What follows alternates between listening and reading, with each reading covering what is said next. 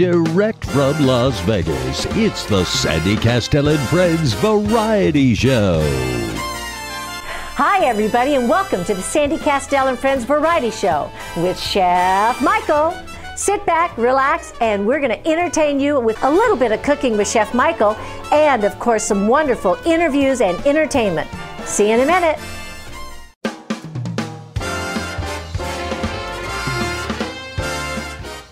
I'm here with Rich Natoli. Hi, Rich. How are you? Hi, Sandy. How are you? Good, good. Now, you are now the new man of 1,000 voices. Is that, you know, yeah, I think that's what they say. Here, I brought you one of my hats, actually. Oh. One of my hats, Voices of a Generation. Of a Generation. Oh, I like that. Yes, that's the title of my show. Let's put that right there. We'll prop that up. We can get that to stay right there. Is that in the view? Yes. Anyway, you know, you started out in Northern California, which is where I'm from, San Francisco area. Are you from the Bay Area? Yes, I am. I grew up in Redwood City. Yeah, that's pretty up there. Yeah, it is. A lot of redwoods. A lot of redwoods. And you know, a lot of talent came out of the Bay Area there. I mean, you had people like Chris Christopherson came out of there, Merv Griffin. I mean, a lot of celebrities did come out of the Bay Area. Yeah, and some of them who relocated to Las Vegas too, right. just like Merv Griffin. They end up in Vegas. What's up? I know. Everybody wants to come to Las Vegas. Like Wayne Newton would say, they all end up with the king of Las Vegas, Wayne Newton. Well, you know, you started out in Northern California, and you got the bug, right? But you said your high school teacher told you something. High school guidance counselor told me. Well, I took you know, in high school you'd take like a job. It was called a jobbo to see where your interests lie, right? So I took this test, and it showed a lot of creativity, right? And so the counselor called me, and he said, "I see you're tested with a very creative score. Perhaps you'd like to be a barber." A barber? I said, no, I was thinking of like entertainment, because, you know, I'm interested in that. And he goes, no, you don't want to do that. You better have a backup plan. He goes, you know, it's funny because it reminded me of a story Robin Williams used to say when he said to his dad, "I want to go into acting." And he said, "You need something to fall back on, like welding." Welding? Like, what? You know, it's funny, but people don't really understand. I mean, and you know, the audience out there, they don't really know what it's like to be an artist if they're a regular, you know, person that does like accounting or business or something like that. Because for us as artists, we have this passion inside of us. Yeah. And sometimes, you know, I mean, when I went to college, you know, the first thing that they said in our acting class, the professor, Dr. Crawford, he said, if you can do anything else, do it. Right. Right? And half the people looked at each other and we said, what? What are you talking about? He said, because you're going to be told you're too short, you're too fat, you're too tall, you're a brunette, you're never going to fit the bill, except for those few rare times, you know, that hopefully you might get the opportunity to do. So you're going to get all this negative, you know, this negative stuff before you ever get the yeses. And you have to really have a thick skin and be confident about who you are and not give up, you know, and continue to pursue your dreams. So I'm sure for you, what did you do when the counselor told you that? Well, I didn't. I walked out and I ripped up the paper and I thought, well, he's a counselor. What does he know? I mean, gosh, but you know what's interesting is that I remember in acting school when the teacher would criticize certain kids that were acting because they you know, one of them maybe had a lisp or a girl had a little quirkiness about them. Right. And I said, well, quirkinesses and originality is what made. I mean, John Wayne went like that. That's Pilgrim, Jimmy Stewart, you know, couldn't even get a sentence out. He became a movie star, Sandy. And so that's what made them special. And I never understood why they were saying, be like everybody else. The ones that weren't like everybody else became the big stars. It's funny. It's funny. You know, they talk so much about trying to emulate other artists or other actors, other singers, other performers. But just like what you said, the uniqueness of each one of us is what makes us special. And when you're too generic, you know, then you have a harder time, I think. I just want to say your name like John Travolta in Grease. Sandy. Come on, Sandy. Let's go down to the beach, Sandy. You gonna sing for me too? You better shape up. So the thing is, and I just think that you just have to be who you are. Yeah. Be who you are. Well, I think that's real important. Now, you started out, so then you went to the Circle Star Theater in St. Carlos. I worked as a ticket person there, and everybody who's anybody played this place.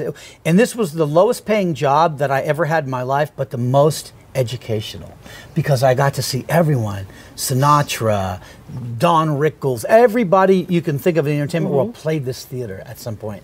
And I would get to watch all their shows, and so that was really a turning point for me, because I had just started performing, and I just thought, I remember saying to the boss there one time, watching a comedian, can't remember who it was now, and I said, well, gee, isn't that interesting that the audience laughed at this one bit, and then the second show, the audience didn't really laugh at it. Isn't that and funny? he turned to me and said, that's showbiz, kid. And I had not been performing yet. That's and I right. said, I didn't understand that. But then when I started performing, I went, ah, that's what he meant.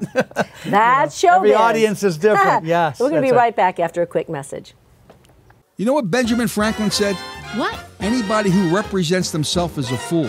This guy, his name is Neil Colmenares. He is one of the best civil attorneys in Las Vegas. Do you know what he specializes in? Asset protection, estate planning, business law, bankruptcy, foreclosure, immigration. That's what I love about this guy. Neil Colmenares. He's the best. We're back with Rich Natoli.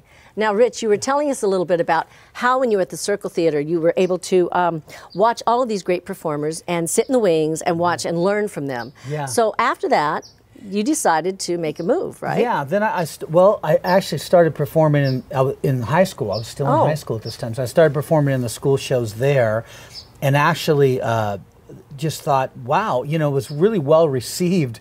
Surprisingly to me, it was one of those things that I had to try. I don't know why. But you weren't sure if anybody would like it. I was terrified. I didn't know if anyone would like it. My friends all said, oh, you do really good voices. You got to perform in the show. They wanted to get out of class, so it was like a senior assembly kind of thing. So you're not really sure how... I didn't know, yeah. But I did it, and then I went, wow, this is really cool. And right after that, I thought, geez, I got to do more of this. And then so I went to college, and I performed there, and then I started doing the clubs in the San Francisco Bay Area. Yeah. And that's where I started. And then from San Francisco, you came to Los Angeles. Yeah, and then Los Angeles, I started working, you know, the Comedy Store, the Improv, and these kind of clubs, and then went on the road and worked with everyone who's anyone in comedy. I mean, Jay Leno and Jerry Seinfeld, Jay Leno and Jerry Seinfeld, and there were all these people, you know, on the road. And now, how did they respond? Like when you met them, and did you do them back to them? Oh, I've done. Yeah. I did Jay Leno for Jay Leno, and you know, he's one of these guys that doesn't really like impressions of him. Well, you can't stick your chin out far enough. That's why my chin's not big enough to do Jay. Yeah. But no, and they're all very nice, and I always worked clean, so they liked a clean act on in front of them. That's good. So a lot of the headliners in those clubs at that time used to request me because I worked real clean, and I did something. I did the impressions, which they didn't do, so it was different, and it balanced out a show. That's good. And then you played what, about 42 different clubs? Oh, I did comedy in almost every state in the country. You know. And you know, I know a lot of comedians or impressionists. They. Or whatever. I know Robin Williams used to, no, Seinfeld. Jerry Seinfeld said that he would go to a little place down in Florida to work somewhere out to like work out his jokes, new material. Yeah, we did He that, said he would try it out on these in the audiences to see what would work. Do you do the same thing? Absolutely. Yeah. We would go to the showcase clubs and try out those things. I mean, I don't do that anymore in those places. Yeah. Now I just kind of try it out in the paid gigs. That's a good place to try it out. But at that time we would do, you'd work out, if you're doing a TV set, like I did all the stand-up comedy shows on A&E and MTV and VH1, those things. And so we could see you on those? Well, I guess you can find them online. I mean, I did comedy on the roads, two of those with John Biner. Oh, okay. Yeah, we did one in Vegas, actually, the Tropicana. We did one in San Diego. I did with him, who is a great talented comedian, John Biner. But we would work out the set in a club and then do it, you know. So now, what was your most interesting experience that you've had on the road? Oh, as you know, when you're traveling. There's been like just so many. I wouldn't even know where to start. I've seen. Well, there was a guy in Kansas City one time wanted to kill me because he was a heckler. Kill you? He was on drugs. Yeah. He was a heckler. and it was a snowy night in Kansas City in February, and this guy was yelling out stuff, so we would do heckle lines on him, right? And the crowd would laugh, and the guy was getting angrier and angrier, and he charged the stage, and the security threw him out. Oh my gosh. So we've had everything happen to us That's as wild. comedians on the road, That's you wild. know, and just crazy things. Do you ever work with up and coming young comedians and give them advice? All the time, and I invite people like that on the radio show and stuff, but a lot of the young guys that will say, what advice do you have if I want to work professionally as a comedian? I would say to them, and this is just my opinion from my experience, work as clean as you can. And then they would say, well, why? I'm not hip and cool if I do that. And I say, no. The reason is because if you don't, you're going to work 2 little venues. Right. If you do, you can work all the anywhere. venues. That's so right. why eliminate all these wonderful places that you can work because you want to throw in some curse words? It doesn't make sense. Yeah. I noticed we've got a DVD of you here, and Yeah. this is for our audience. So if anyone would like to win, get this DVD. Tell us a little bit about this. Well, we shot that live at the Harmon Theater, which is no longer a performance place. The Harmon Theater was where I had my show several years back, and I performed there for several months. And then we shot that in there at the Harmon Theater. So live. if somebody wants to win this, they can write into the station, and we'll give you the information a little bit later. And you can get this Rich Natoli comic impressionist presents Voices of a Generation. Rich, is there anything else you'd like to say to our audience? I'd like to say just come see the show, or go to richnatoli.com, and you can watch clips on there. That's my website.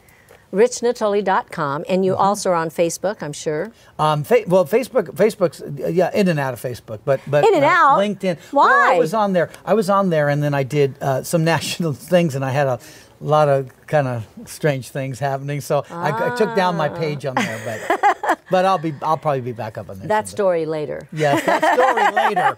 LinkedIn. I'm on LinkedIn. Okay. And Twitter. All right. Yeah. So people can follow you on Twitter. At Rich Natoli Now, with do you an give E jokes or on something Twitter. like that on Twitter? Or No, I joke of the day? just Twitter about what we're doing, where what we're playing, and different shows and different radio guests and things like that. Okay. Well, check out Rich Natoli online at richnatoli.com. And we'll see more of you because we have a clip that we're going to share with everybody. Thanks for having me. Nice to see you, Thank you Sandy. so much, Rich. Yep, Okay. bye-bye now. WIMA. What does that mean, Sandy? Women and Men in Music and Arts. WIMA.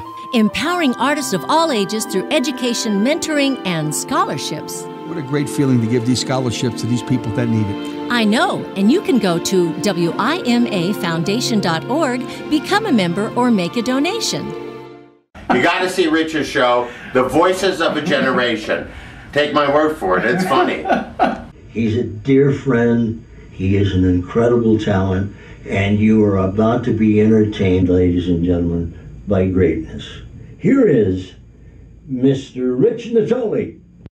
And I always wondered what it would be like if you had like every president from John F. Kennedy all the way up to Barack Obama, each doing a verse of the national anthem.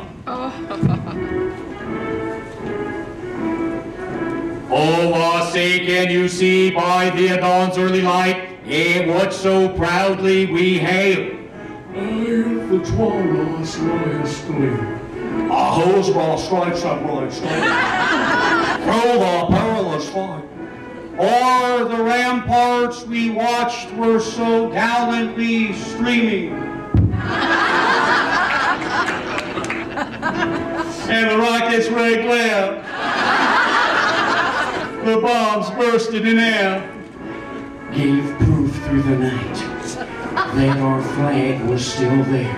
Oh, say, does that star-spangled banner yet wave? O'er the land of the free and the home of the brave. God bless America.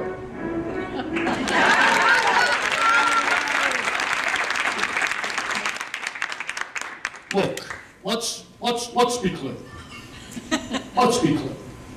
Last week, the Supreme Court announced they would not be putting a live nativity scene in Washington, D.C. This was not for religious purposes. They just couldn't find 3 wise men and a virgin. Now, Miss W behind the podium, I appreciate your service to our country.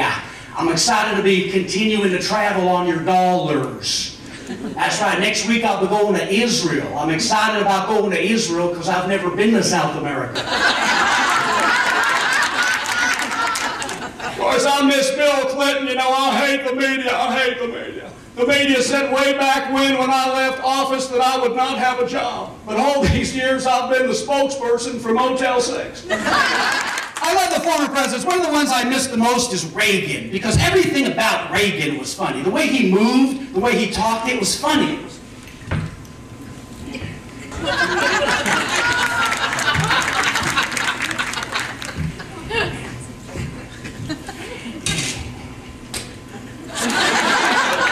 Well, there I go again. You know, people said to me, Ron, you had an incredible career. Why, you were a sportscaster and an actor and a governor and the president for 8 years. Did you ever have any odd jobs? Well, yes, I was a house painter one time for 5 years. 5 years. I didn't think I'd ever finish that house.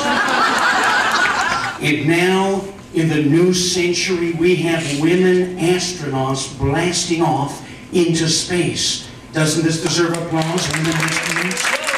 Yes. I think this is great for the country. You know why?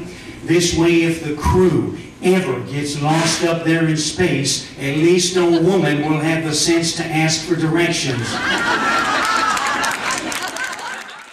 Hey, Sandy, do you know something? The Tuscany Grill in Henderson, their meatballs are phenomenal. So is their cheesecake. Haha, so is their veal parmesan. And their lasagna. And their spaghetti bolognese. Oh my gosh, everything is great. Let's go. I'm starving. We're going right now. Let's go eat some dinner. I'm so hungry.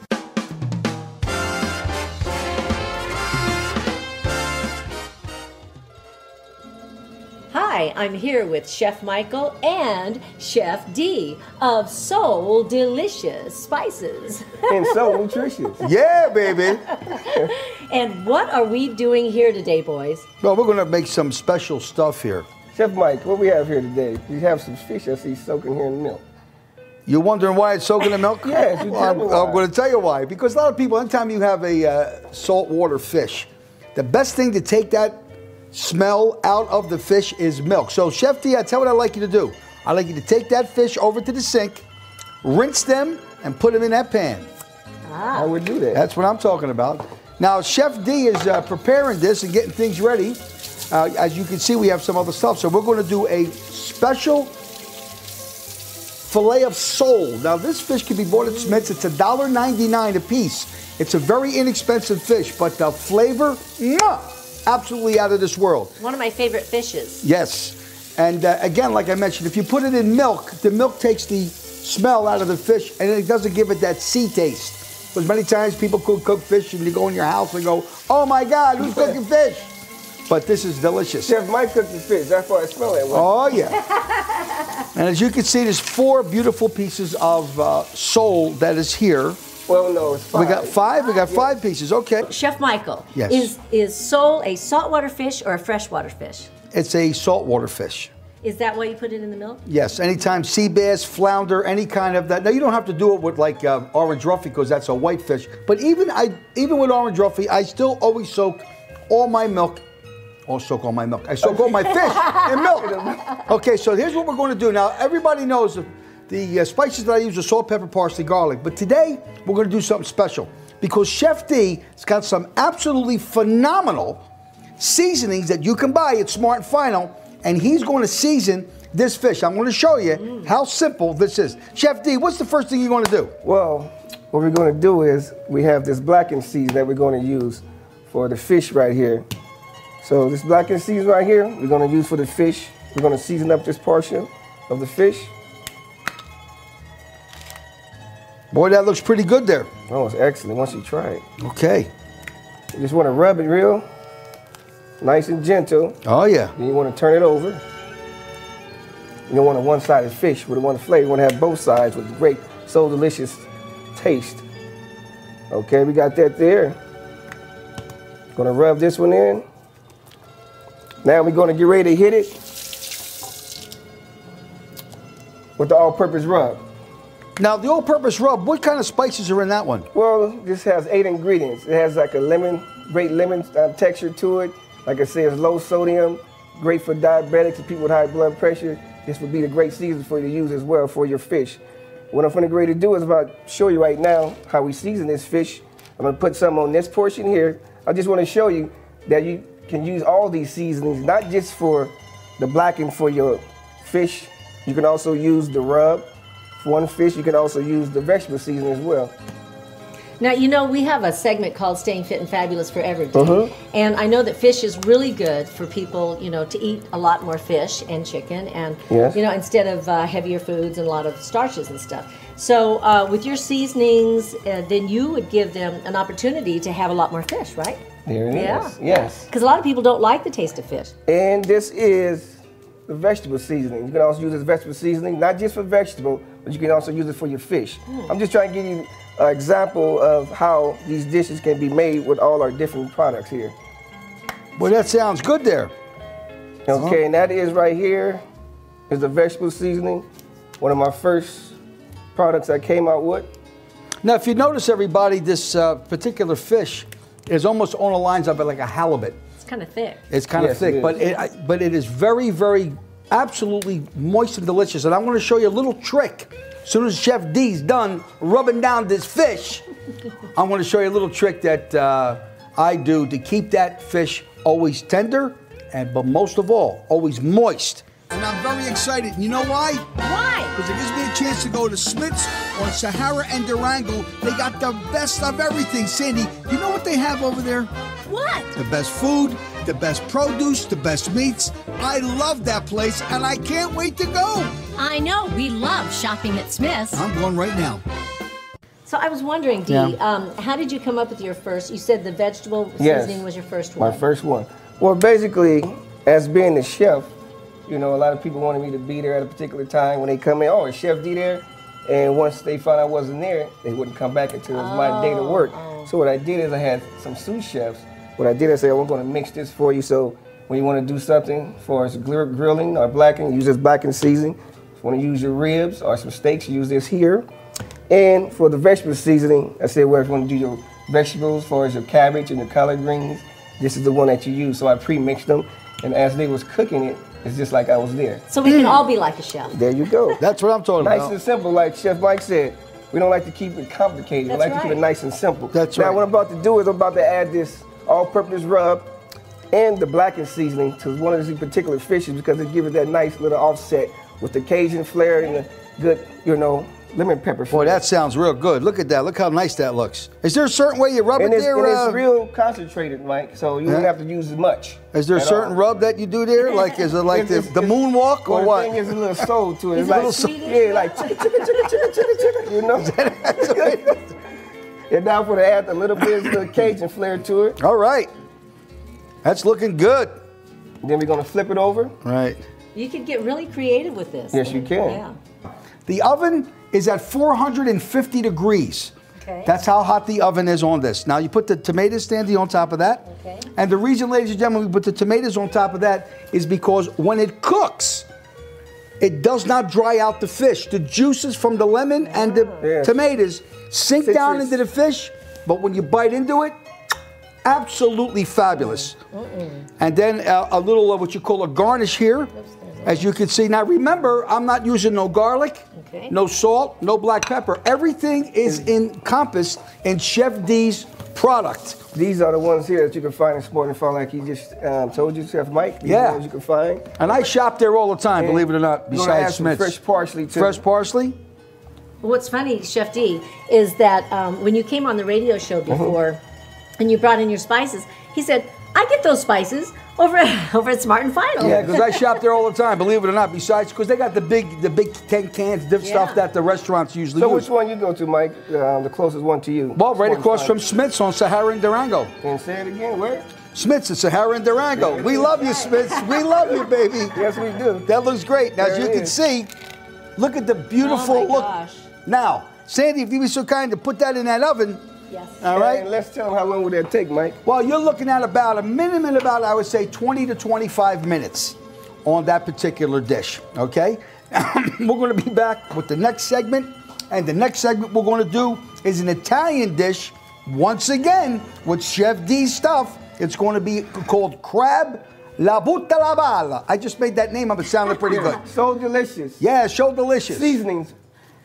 She's been thrilling audiences all around the world. Now you're going to be thrilled at the latest album from singer-songwriter Sandy Kastel. Get your copy now of Indiana Rain. Indiana rain coming down in the middle of the night. We're back with Chef Michael and Chef D, and they are preparing something marvelous. It smells so good. Oh, yeah. Well, like I said, what we're going to do here is we're going to make a special crab dish. You can go to Smith's. It's called snow crab. It's $7.95 a pound. Now, what I've done here, as you can see, I melted some butter and fresh garlic and a little bit of Italian olive oil. And as you can see, this is sauteing. Now, what I need you to do, Chef D, put them crabs in there. All right. Just put it right in. Put it right in there. That's the way to do it. And once again, normally what I would use is salt, pepper, parsley, garlic. But once again, we're here with Chef D because he has this special spice that you can do this exact same thing at home. Now, I usually add a chicken stock to make it a little juicy. But some people could be a vegetarian and don't eat chicken. So what we're going to do is we're going to take it out of this particular recipe. But as you can see, we're going to use this all-purpose rub because, like I say, it has that nice lemony flavor. So we're going to add this to the crab. Are you going to rub their legs? They're going to rub each other's legs while they're in this nice little bird bath here. And oh, that looks great. And as you can see, I wish you guys could just smell the aroma, how fantastic it is. One thing we like to add, just a little pinch of, which you can, it's a little what you call the red sea pepper. Yes. Which is very good. And the ingredient here for me is sherry. This is a cream sherry. And what you do, you add your cream sherry. Smells delicious. And if you be so kind, Chef D, to put the lid on top of that. And let it do what it do. And let it do what it do, like he would say. And this takes about a good 10 minutes and then shut it off. And that dish is done. And when we come back, we're going to show you the finished product on the delicious fish that we did and also the delicious crab. And we also have some vegetables for you too. Oh, right, yeah. Chef Mike? That's what I'm talking about. Vegetables, crabs, fish. Oh my gosh, I can't wait. I'm so hungry. I can't wait. I'm so excited. And as you can see, everybody, look at that crab. And the juice is phenomenal. Wait until you taste that. And it is so delicious and so nutritious. And Sandy's going to do the dishes. Yeah. Fat chance.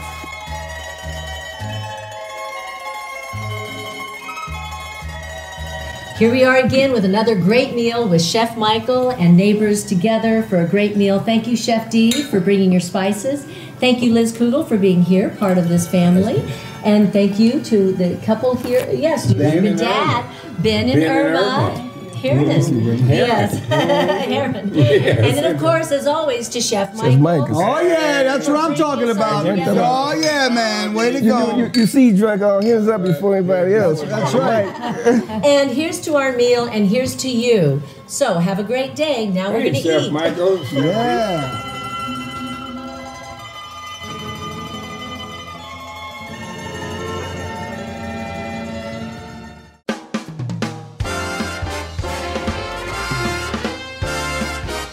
Thank you for joining Sandy Kastel and Friends. See you next time.